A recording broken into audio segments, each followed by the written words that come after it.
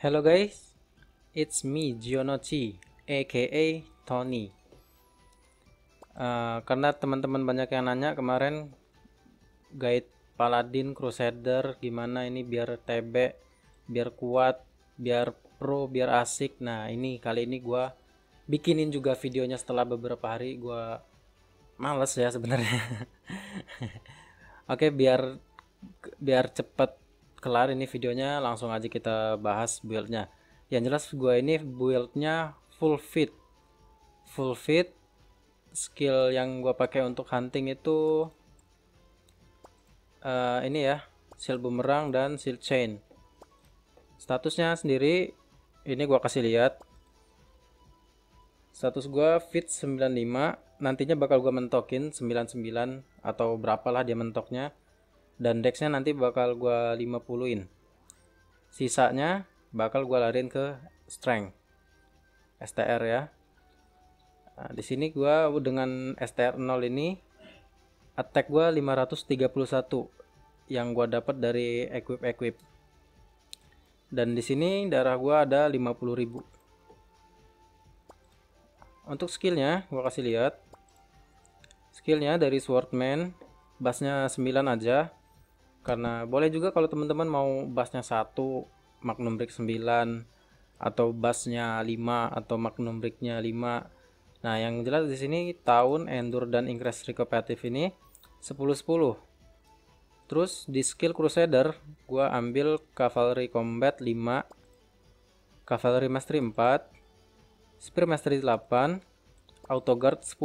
Ini yang paling gua utamain karena gue sering MVP-an ya, bagi yang sering nonton live streamingnya si Mas Adyt, kita ini kami sering banget MVP-an. Terus shield chain-nya 3 dan gua utamain 10 ke shield chain, makanya ini spear mastery sama cavalry mastery-nya nggak full. Paling nanti di akhir-akhir, di level-level akhir baru gua penuhin. Nah sekarang di skill paladin. Skill paladinnya gue langsung ambil shield boomerang penuh, terus lari ke shield reflex shield. Nah ini paling nanti bakal gue penuhin ya, tergantung nanti teman-teman gue mau ngapain dulu, mau MVP-an yang agak berat atau mau PvP-an. Kalau mau PvP-an paling nanti gue naikin defending aura. Nah sampai situ dulu skillnya. Bagi teman-teman yang mau main Holy Cross, Grand Cross boleh juga, karena sudah ada jualnya itu spear fish. Nah itu bakal ampuh banget kalau dipakai Holy Cross. Kalau gua sih belum sanggup lah untuk beli itu, masih belasan juta. Mungkin kedepannya itu bakal turun terus. Nah kalau teman-teman main Holy Cross nggak usah naikin main shield ini, nggak usah naikin shield ini, karena Holy Cross ini sendiri bisa di spam ya. Tapi krusialnya kalau kita main yang agak ribet kayak gini, kita butuh 3 status jadinya, STR, fit, sama dex. Dex ini biar nggak miss. Kalau yang suka PvP-an, kalau yang nggak suka PvP-an mungkin 30-40 aja cukup. Kalau gue sih suka PvP-an ya, makanya gue ini hampir equip gue enchant hit semua nih. Hampir ininya hit 4, shield gue juga gue cari hit aja nih. Jadi pas PvP-an nggak miss tuh ketemu ini nggak bisa di-enchant, nggak miss pas ketemu assassin apa namanya, sniper ya. Nah ini equip apa sih, kalau ini masih equip, bukan equip farming, ini bukan equip grading, ini equip MVP-an sama PvP-an. Ini gua pakai Marduk di helmnya.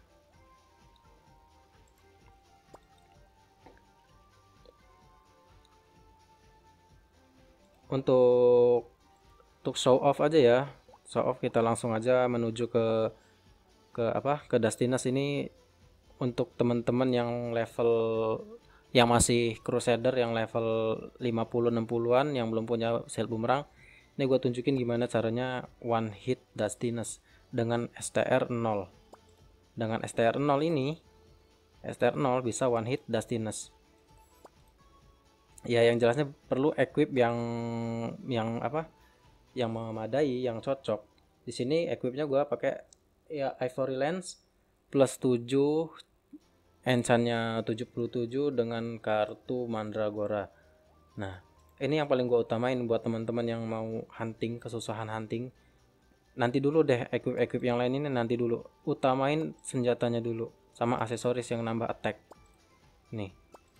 Aksesoris sama senjata. Kalau ini gua pakai necklace ini karena gua memang dapat ya, ini dapatnya gua suka pakai ini karena masih ada ya, nambah dex, nambah fit, ini nambahin damage ke shield boomerang.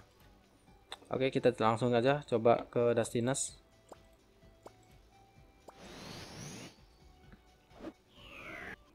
Ini gue saranin buat teman-teman ya, kalau grading atau leveling itu jangan tanggung-tanggung, soalnya kita ini cuma dijatahin 300 per hari dan akumulasinya cuma sampai 3 hari ya, sampai 900. Untuk dengerin lagu sendiri itu dapat 60 menit dan itu nggak akumulasi. Kalau 60 menit itu nggak kita pakai dalam sehari, itu bakal hilang. Nah, di sini gue tunjukin biar satu hit Destinus.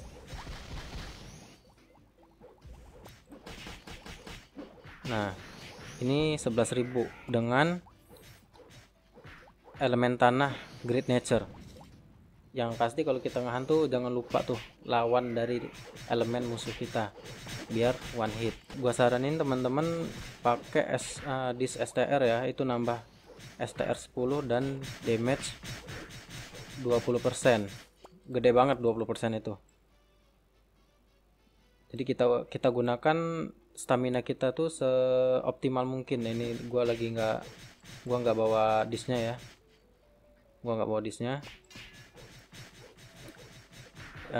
Ya itu kalau kita pakai dis STR pasti ini one hit dah. Paling dari tinggal dikit kan. Kalau nggak tinggal dibantu satu hit lagi, selesai dia Destinusnya.